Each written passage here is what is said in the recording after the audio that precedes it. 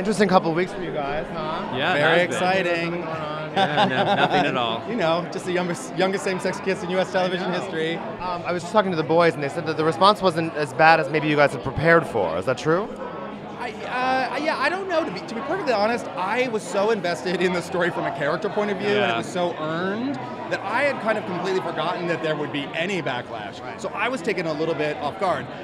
That said, in hindsight, you look at it and it was, 99% overwhelmingly positive. So it was the right direction for the couple, and we just really didn't think about it. And when it came out, it had a big splash, and we sort of responded from there. Yeah. Any other moments we can expect from you two? Do you have anything else up your sleeve this year? There's a big one coming in the finale on Monday night. Any hint? A big Jonnor moment. Okay.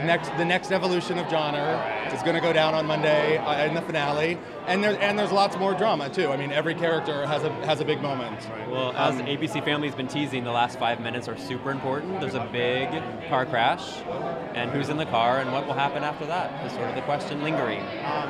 That Jennifer Lopez has actually reached out and was very supportive through all this, and you gotta have to just do whatever the fuck you want when Jennifer Lopez is on your team, right? I don't know that it's quite a carte blanche, but it certainly does help.